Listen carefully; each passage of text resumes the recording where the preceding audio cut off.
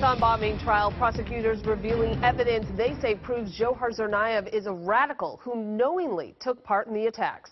News Center 5's Kelly Tuthill was in the courtroom, and Kelly, his notes were linked to jihadist writings.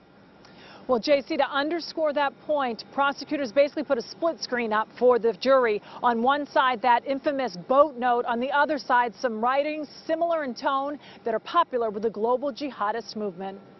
And when the Muslims left for the Battle of Uhud, he said, "Where's Sa'd ibn Mu'adh?" The preaching of Anwar al-Awlaki, the American-born Muslim cleric who inspired many attacks, including, prosecutors say, the Boston Marathon bombing.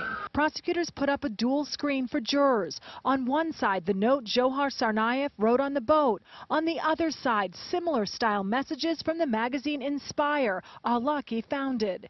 Terrorism expert Matthew Levitt told the jury this English magazine's debut was a watershed moment in what he called the global jihadist movement.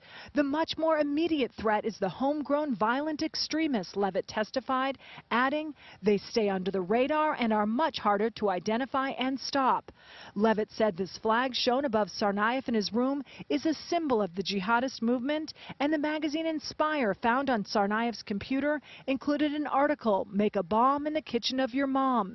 It reads, "We are conveying to you our military training right into your kitchen to relieve you of the difficulty of traveling to us."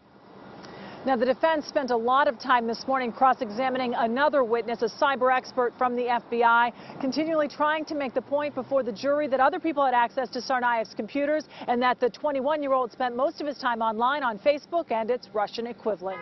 Live at the federal courthouse, I'm Kelly Tuthill, WCVB News Center 5.